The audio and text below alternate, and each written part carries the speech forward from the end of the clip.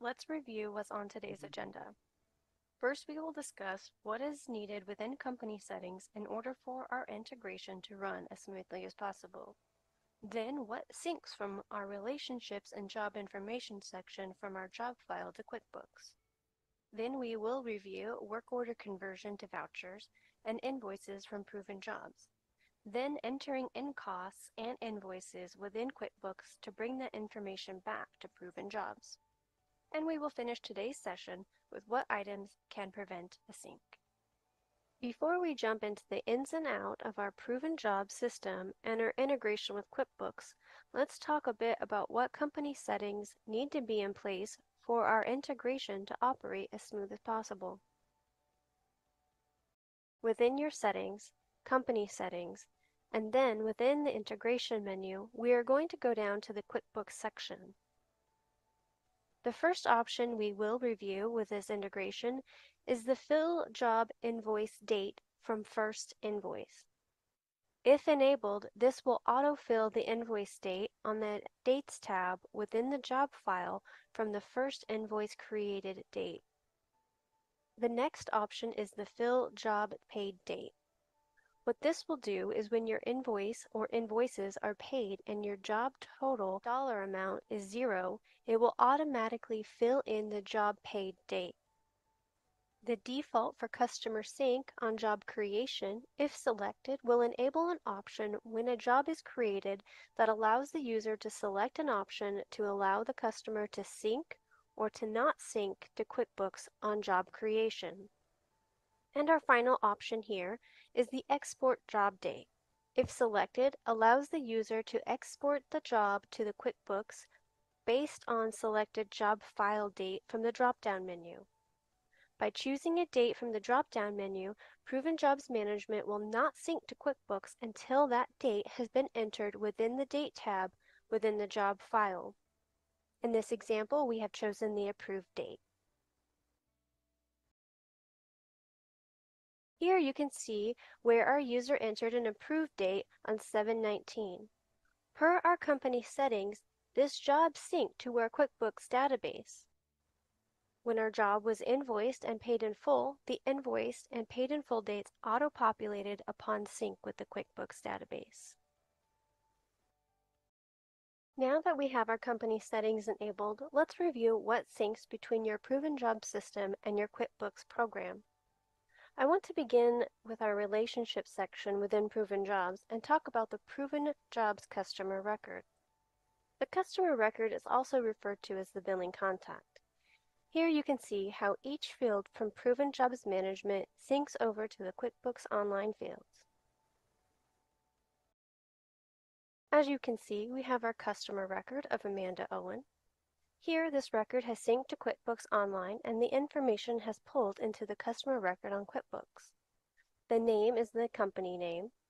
The address is the billing address and shipping address. The customer home phone has synced to the phone number field, work to the other phone field, work email to email, and work fax to fax. QuickBooks Desktop operates in the same capacity. However, their sync names are just a tad different. The customer addresses syncs to invoice bill to and ship to. The home phone syncs to main phone. Work phone syncs to alt phone. Work email syncs to the main email.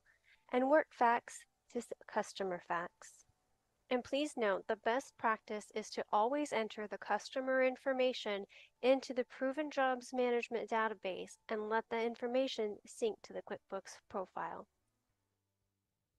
The next relationship we will review is the vendor record. Any new record created within Proven Jobs Relationship section syncs and creates a new vendor record within the QuickBooks database. The Proven Jobs vendor name will sync to the company name. The vendor address will sync to the address field. Work phone will sync to the phone number field. The home phone will sync to the other field within QuickBooks. Work email will sync to the email field, and the work fax will sync to the fax field. Please note that any modifications completed within the Proven Jobs Management will sync the update to QuickBooks. As you can see, we have our vendor record of AO Roofing. This record has synced to QuickBooks Online, and the information has pulled into the vendor record within QuickBooks. Again, QuickBooks Desktop also allows the same information to sync. However, we just have some slight name modifications, such as the vendor address syncs to billed from address. The home phone syncs to alt phone, and the work phone syncs to the main phone. Some vendor best practices. It is recommended that all job-related vendors be entered into Proven Jobs Management, and then Proven Jobs will sync the new records to QuickBooks. Additionally, prior to the utilization of vendor records, syncing financial information back to the Proven Jobs file, it is recommended that company administrators set the vendor default cost type within the vendor record in order for the costs to flow into the corresponding cost bucket within the financial section. These default cost types are equipment, expense, material, and subtrade. The default cost type setup is located within the vendor record within Proven Jobs. The last relationship record we want to review today is our internal employee record. The internal employee records sync bidirectionally between Proven Jobs and the QuickBooks database. As a best practice, we do recommend that you enter your internal employee records within the QuickBooks software first, and let that information sync to the Proven Jobs system. Employee first and last name sync to the first and last name fields within QuickBooks. The address field from Proven Jobs will sync to the address field within the QuickBooks. The employee home phone number syncs to the phone, mobile phone to mobile phone, and home email to the email field. Please note that for QuickBooks Online, employee rates do not sync and will need to be maintained in both systems. Let's take a look at an employee record within our QuickBooks Online database. In this example here, I have created my internal employee record contact for my company within the QuickBooks system. I have entered my employee rate type within the employee record. Again, the QuickBooks Online employee rate does not flow into Proven Jobs. If you are going to be utilizing QuickBooks Payroll, users will need to maintain employee rates within the QuickBooks Online system. Now we'll navigate over to our Proven Jobs database and review the employee record there. Because the rates do not sync between QuickBooks Online and Proven Jobs, the employee rate information will need to be entered separately inside the Proven Jobs system. By going to our Relationships menu and the Contacts and searching for Internal and the employee name, I can click Edit to open it. Here I can see that my internal employee information has pulled into the Proven Jobs employee record. To add the employee rate types to the Proven Jobs employee record, I will need to go to the Timecard tab. Select the blue plus icon, and from the drop-down menu, I will select the applicable timecard rate and enter in the rate of pay. This information is important for when the employee clocks in and out of a job, when the timecard is transferred to the actual job cost labor within the job file. This helps us to see our actual costs and margins within our job and helps our teams to see if the budgets that have been set in place are going to be met.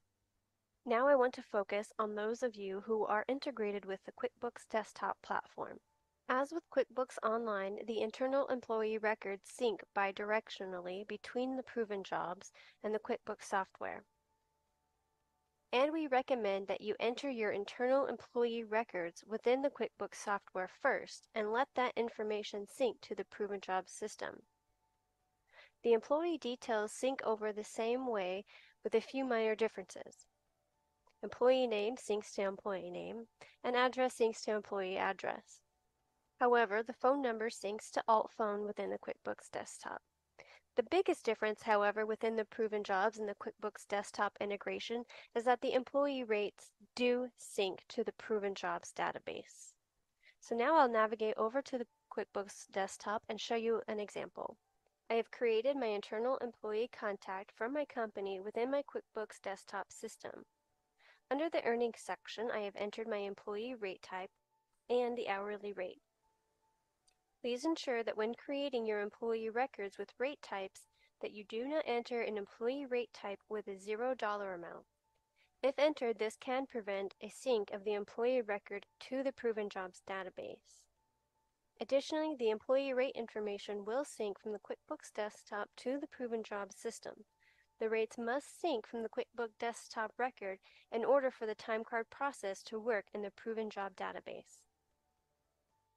Now let's move on to our jobs portion of today's session. It is recommended that all customers and jobs be entered into the Proven Jobs management system and allowing this information to sync to QuickBooks. Let's review our job information and what fields sync to QuickBooks. The customer is identified as the parent, and this will be referred to in Proven Jobs as your billing company. The job number syncs to the QuickBooks Online as the display name.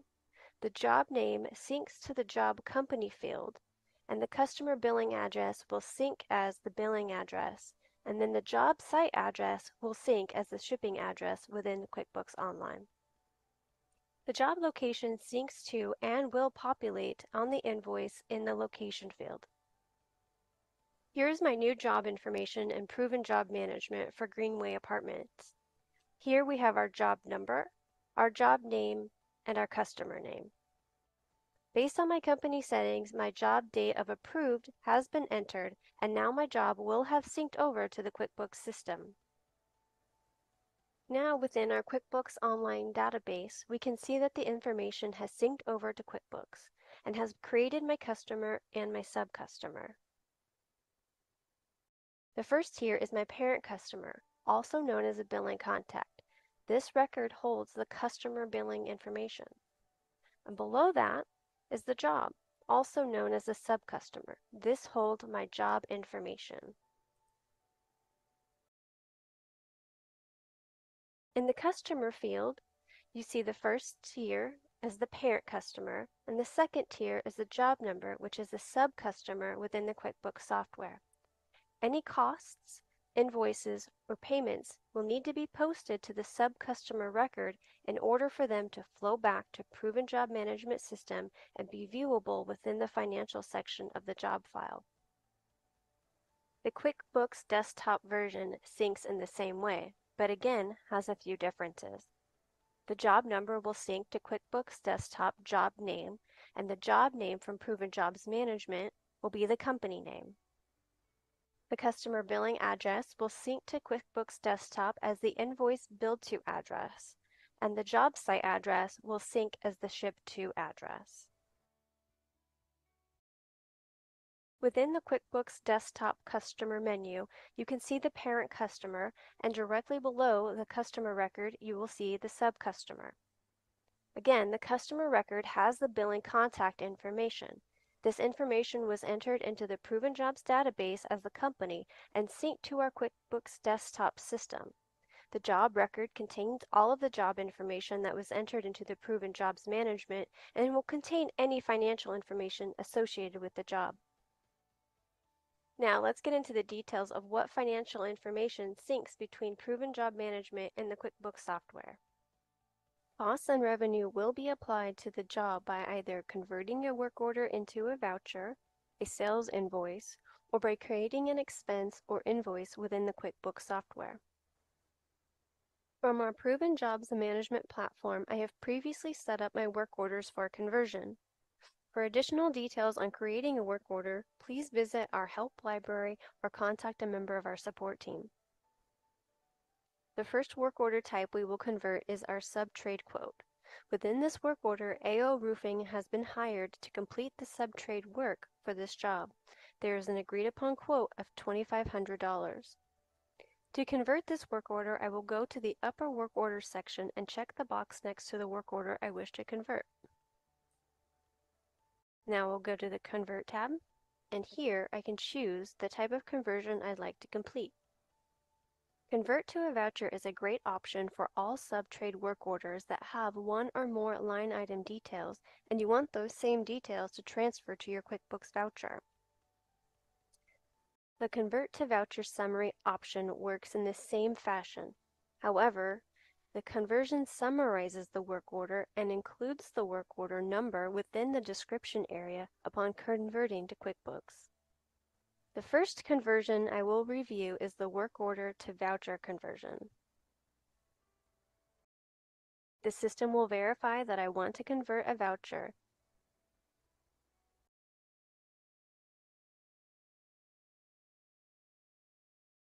You can see upon conversion that the work order automatically closed and a voucher number was entered into the job file.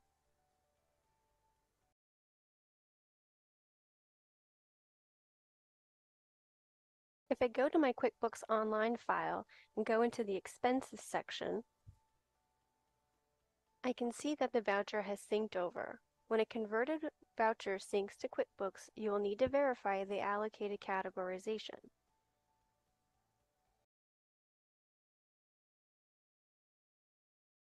Per the system sync, it will default to the first category within QuickBooks. You'll need to modify the selection by clicking in the drop-down menu, applying the correct categorization, and selecting Save.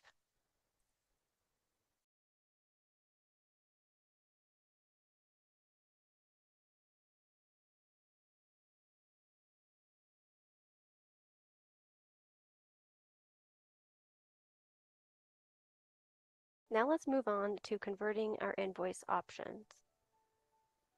For today's training purpose, I'm going to utilize work order 1537. In the Proven Job Management, you will need to make sure that the revenue is entered into the system prior to work order conversion. I can see here that the estimated revenue is $5,000, and for this example is correct. Now I am ready to convert this work order to an invoice. I will check the box and go up to Convert and choose to Invoice.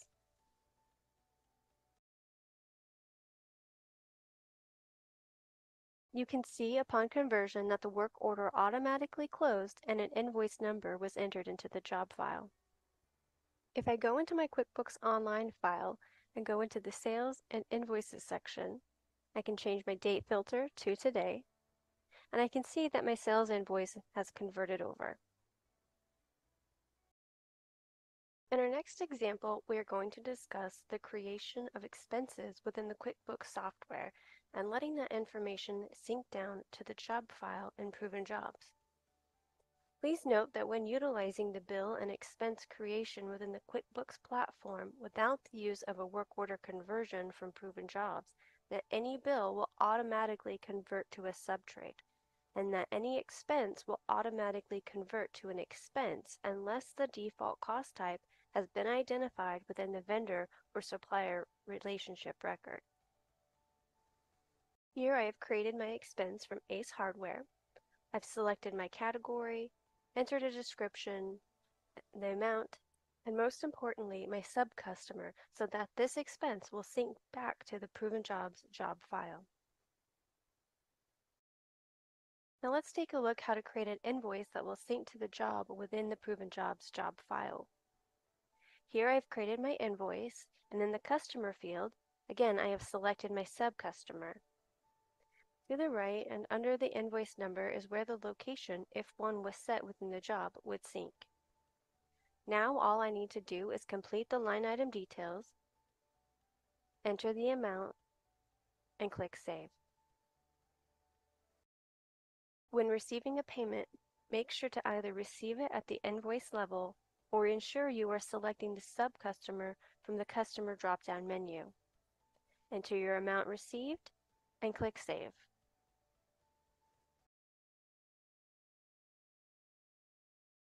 Now I can go back into my job file and review the Financials tab. Totals tab allows you to see an overall view of your job's finances.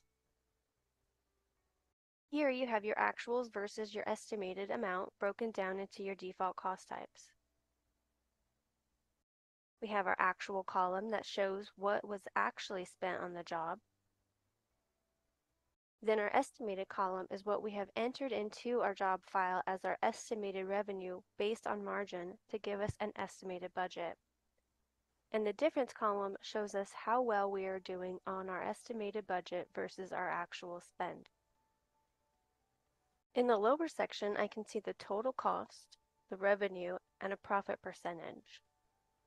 I can see the total invoiced, I see that a partial payment has been received, and I see the remaining outstanding balance due. Now I can go to the Costs tab, and I can see each voucher broken out and see the associated default cost type. Here I see my original work order that I converted to a voucher, voucher 0207. Additionally, I see my work order 1543, where I converted via the invoice summary. And I see my materials invoice that I entered within the QuickBooks database that has synced over to my job. Now we can go to the Invoices tab, and in the top section, I see my invoices that have been applied to the job. Invoice 0477, if you remember, was converted via the work order to invoice option. And then my invoice 0478 was created within the QuickBooks database and associated to the sub-customer and has flowed through to my job file. And in the lower section, I can see any payments that have been made. And here we see we received payment 0472 for $1,000. It was associated in the QuickBooks system to my job, so it has flowed through to my job. In addition to our Financials tab that give users a snapshot of costs and budget and where you stand on a job, Proven Jobs has many beneficial reports that you can utilize throughout the system by navigating to our Reports menu option. We will now open the floor for questions. We will go through the questions that have been submitted via the chat box, but please feel free to continue entering your question as times permit.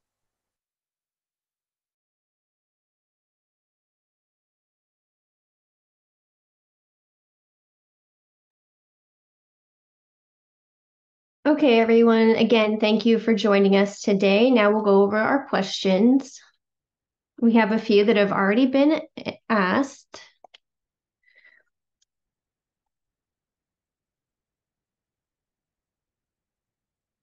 Harry, yes, the sync does apply to the desktop as well.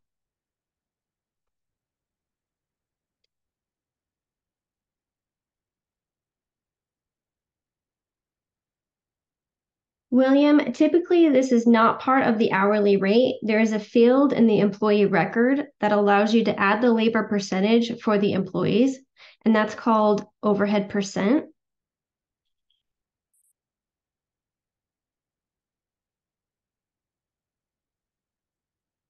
Ira, currently the vendor record in Proven Jobs does not have a field for the tax ID.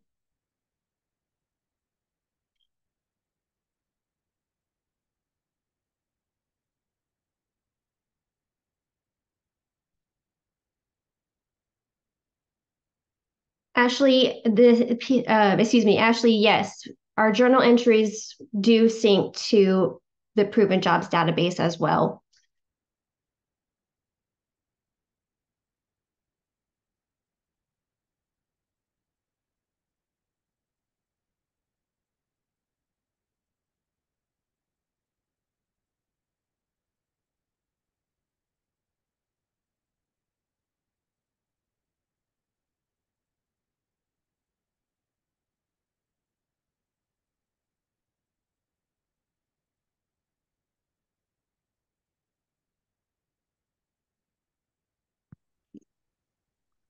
Hey, Daniel, your question says, how does the WIP accounting work with the QuickBooks relationship?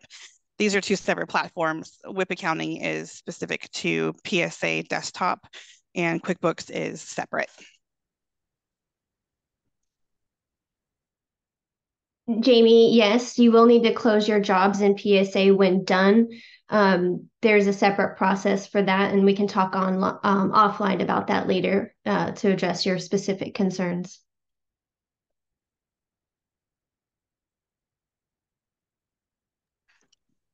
United Water, I'm not sure who this is, but it just says United Water. The question is, I don't have the pay rates and the QuickBooks Online. How do I update manually the rates in PSA? Each employee in Proven Jobs has their own employee record, and then there is a pay rate tab, I believe it's called Timecard tab, that you enter the pay rate. Okay, thank you. Because we don't do the payroll through QuickBooks. We have a PO company, so we don't have the rates in QuickBooks. And I know that we have some changes in pay rates, and I was wondering how can I change that in PSA so that reflects the cost? Yeah, so you would do it per employee under the employee record in Proven Jobs. Okay, thank you so much. You're welcome. Godwin, this is a great question. If you incorrectly put a job or you need to update a job within PSA, maybe the job name has changed or there's some additional contact information you can add, that can be done in PSA and it will sync back to the QuickBooks databases once that sync occurs.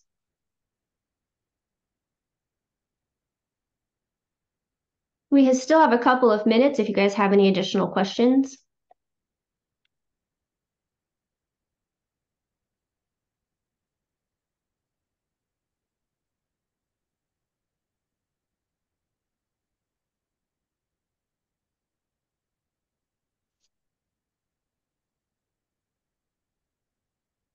Yes. So the only time for QuickBooks Online, the only time you would need to run a manual sync is if you entered the information into QuickBooks and you just wanted to force that sync, and that would be done in the integration tab within Proven Jobs Management, and then go down to QuickBooks and click import.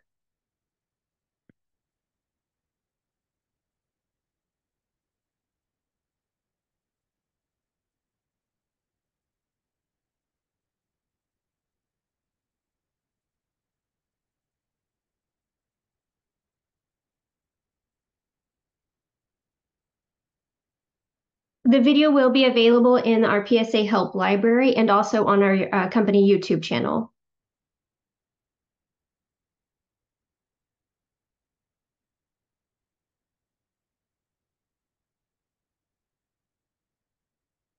Abby, to do a 50% down invoice, you could simply invoice that. You can either do it through the work order conversion by creating a down payment work order and converting that to invoice, or you can create it in the QuickBooks database and then let that sync to PSA.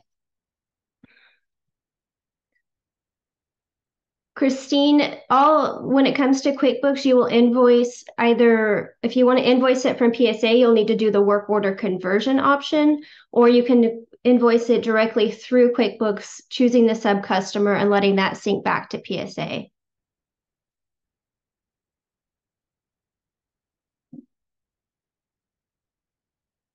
Stuart, you are limited to the 4 cost buckets that were listed in the video.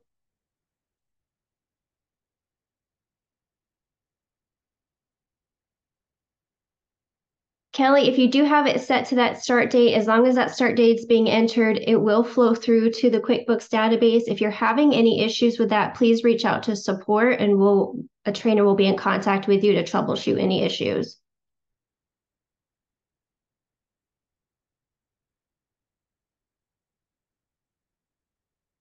Tammy, for QuickBooks Online, it is an auto sync. We do have the auto sync for QuickBooks Desktop as well, and it's just kind of on a timer. But you can also do a manual sync if you're waiting for the QuickBooks to update to Proven Jobs.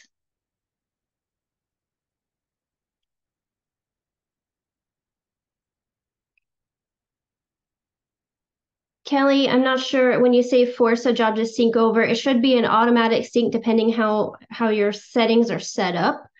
So that's something if you're having issues, the jobs aren't coming over, please reach out.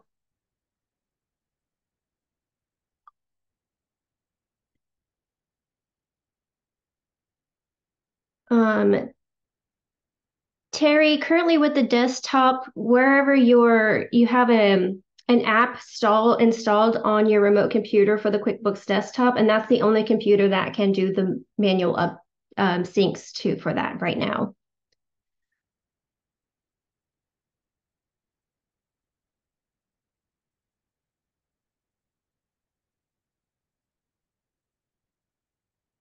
Minerva, for your question, we do business with a company more than once. Should we internally give each job a specific name?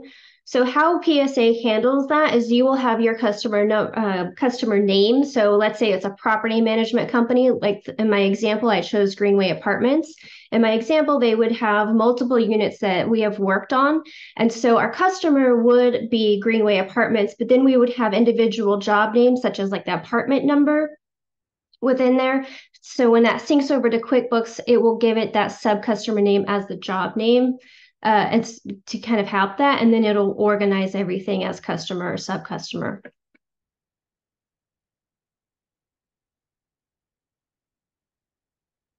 Okay, so our final question, we'll wrap it up after this. What prevents a sync? We do have options that, let's see. So I'll go over those with you just momentarily.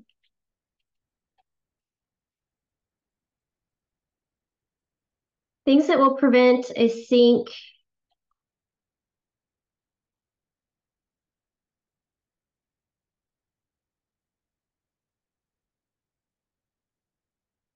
If a customer is inactive in QuickBooks, it will not sync over. An employee record will not sync without a rate within the QuickBooks desktop. If their rate is missing within QuickBooks desktop, the employee record will not sync or update. And if there are more than 50 characters in a customer name or a sub-customer name, it will not sync. And then additionally, in QuickBooks Desktop, having a description in the job info menu and the job description will prevent the sync. If you guys have any additional questions, please do not hesitate to reach out to us and we will be happy to answer everything offline. Again, thank you for joining and have a great rest of your day.